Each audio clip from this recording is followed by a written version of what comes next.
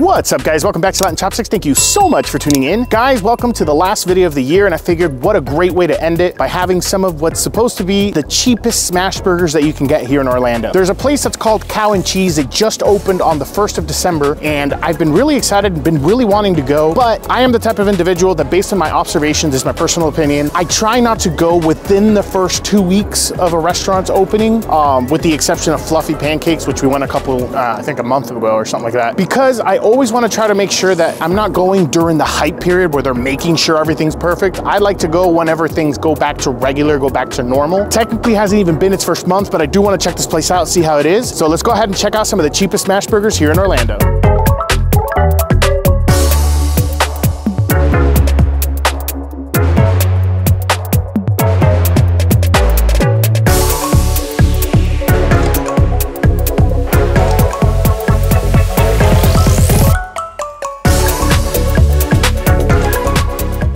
Awesome, we are here, we made it. We are now in Cow and Cheese. This is, honestly, it looks absolutely delicious. One thing I did notice is that the patties are extremely thin, but they're nice, crispy with caramelized onions on them. They look absolutely scrumptious, delicious. My mouth was watering. I actually got the opportunity to go to the back, as you guys saw in the introduction, and you get to see like the whole process of how it's cooked, and it looked so amazing. Now guys, the first burger that we're gonna check out is called the Doc. It's the most expensive burger that they have on their menu. It is, I believe, $9, alongside with their triple decker burger, the triple cow burger. So, but this one is special because it's Oklahoma style. So let's go ahead and check this out. Okay, so this is the patty. You get them in these little tiny boxes. You have right here, you can see all that delicious caramelized onion. They have their CC sauce, the cow and cheese sauce, which is a special sauce, contains fish and eggs, but it adds a lot of umami flavor to the burger itself.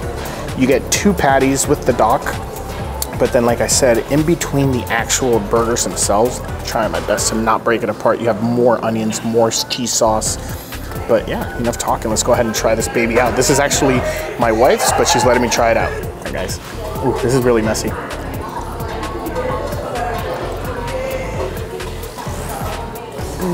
Guys, it was extremely messy. I just took one bite. The whole thing is falling apart because the patties are so thin.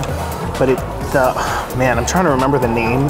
I watch a whole bunch of videos, but the Maillard, or I think it's the Maillard reaction on these burgers is insane because of the fact that they're so thin. The entire patty actually gets crispy.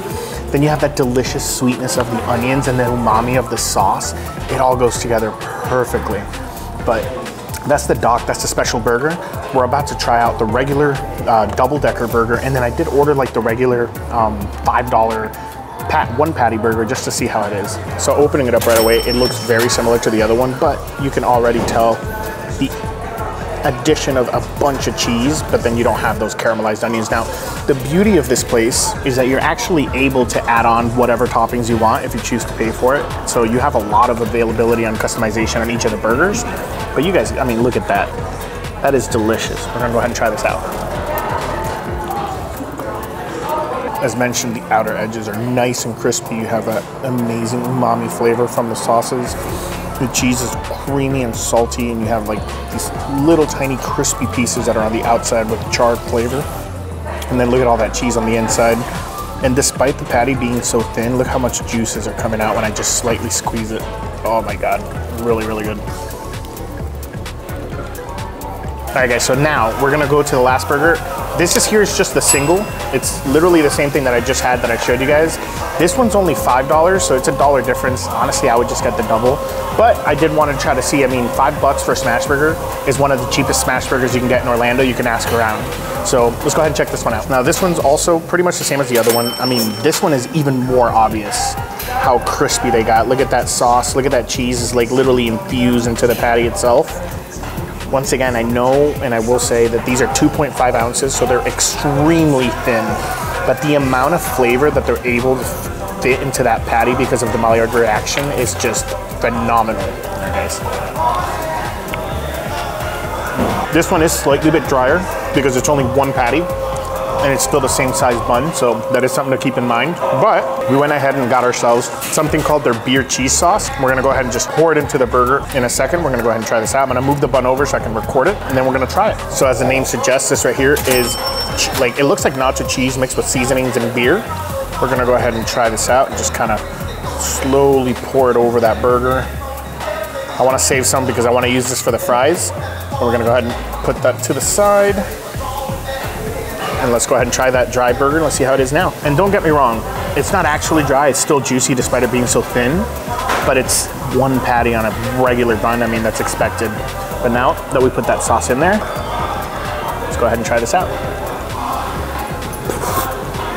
Oh my God. So there's something that they sell in the supermarket. Not a lot of people know about it. I used to eat it a lot when I lived in Venezuela when I was a little kid, but I think it's called Cheese Whiz. And it's literally, it tastes just like that, but it's like the only downside to the one that you buy at the store is there's a lot of chemicals and stuff in it in order to make sure it doesn't expire or go bad. This, on the other hand, has the same flavor, but this is all made in-house, and it's just, it is phenomenal. It's hard to explain or even describe it because it's so unique, but it's like, it's a cheesy flavor, but then there's so much depth into it that you can barely really taste the cheese. You just focus on that specific flavor that it has. But I would 100% suggest you guys to try it. All right, guys, and then the last thing that I ended up getting from the menu, it's a very simple menu, which I really like because then they could really focus on excelling the small amount of items that they sell, but it's the crinkle fries. These things have been sitting in that bag while I was eating the other burgers and trying them all out, and despite it, I don't know if you guys can hear it, these are still crispy. They're home cut here. Delicious flavors, nice and crispy. We're gonna go ahead and just dip it into that cheese sauce, and we're gonna go ahead and try that out and see how it is, guys.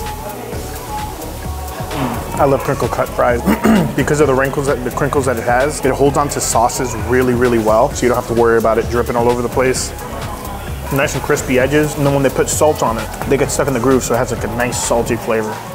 In all honesty, guys, very short video, but I really wanted to end the year with a burger. We've barely done a burger, and the last burger that we did was not very good. Yes, the chicken sandwiches were delicious, but the burgers were extremely dry. It was not worth it, especially considering the fact that we paid like $22 for one of them. With that said, I'm gonna go ahead and finish the rest of these fries. I'm gonna enjoy the rest of the time with my family and my wife. It's gonna be a good time. 100% I would recommend it. As I mentioned before, you really do wanna go ahead and enjoy this place as much as you can. If you're looking for an affordable smash burger that's delicious, but really cheap as well, 100% come to Cow and Cheese and visit. You won't regret it. The service is great. With that said, as mentioned before, this is the last video of the year. Guys, thank you so much for everything. We've grown quite a bit this year. We've literally had over 1,000 subscribers join and watch this channel this year alone, which is huge for us. I can't put into words the feelings that I have and how much appreciation I have for you guys for coming back every week and watching all of these videos week after week, through the great ones, through the, let's be honest, terrible ones when I've had so many camera issues before. And this has honestly been quite a journey to learn how to do all this and try to make as best content as I can for you guys. With that said, I hope to have a wonderful next year. I hope we can keep sticking together, we can keep growing, and hopefully the quality will keep improving. We get to go to more amazing places because even though we've been at this for almost 3 years, there's still a lot of places that we don't know. With that said, I will see you guys next year, and until then, let's just keep on eating.